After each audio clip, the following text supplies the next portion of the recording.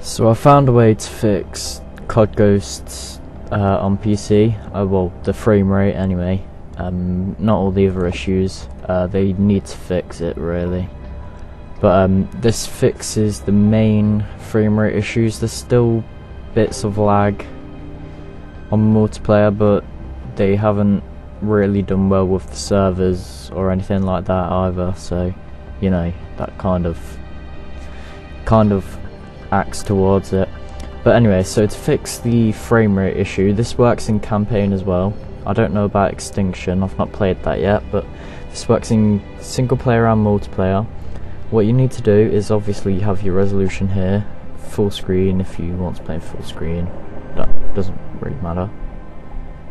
You need to go into advanced video, and if you're playing in resolution, well, not resolution, but your ratio needs to be in this box what your ratio is. Usually it would be on auto, but you need to put it on what yours is. Mine's 16:9, so yeah. My image quality is on extra, but that depends on what graphics card you have. Sync every frame, no.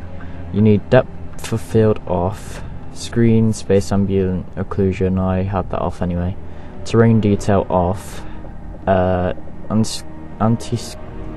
can never say that word, that one low, motion blur no, distortion I have no idea what that does, so I kept that the same.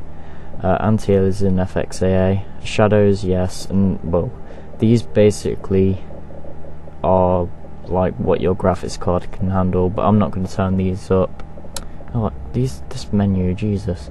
Yeah, I'm not going to turn these up until they fix the game, so I'm just going to keep them on high for a bit. But basically the main things that you need is your aspect ratio to be on what your aspect ratio actually is, obviously refresh rate, and then just turn sync every frame to no, image quality whatever your graphics card can handle, and then you need to change depth of field to no, terrain detail off, and motion blur off, anti-scopic filtering, that doesn't really matter I don't think, but that's about it for the settings. One thing I must say is don't go on the optimal video settings because that messes it up. And now we'll go to the desktop to show you what else you have to do, and then you'll be done. So now that we're on the desktop, I'll show you what you need to do when the game is open. So in that menu where it says online play and options, you can only ALT+TAB out of that menu, I believe.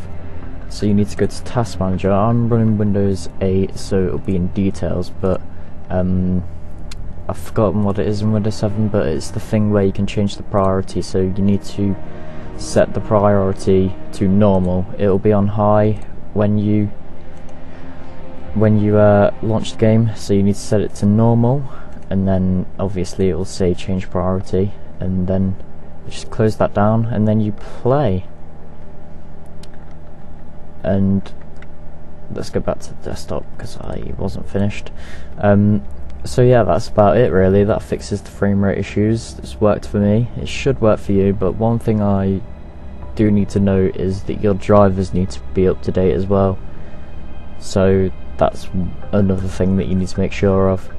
But I hope this helped, and I will see you in the next video.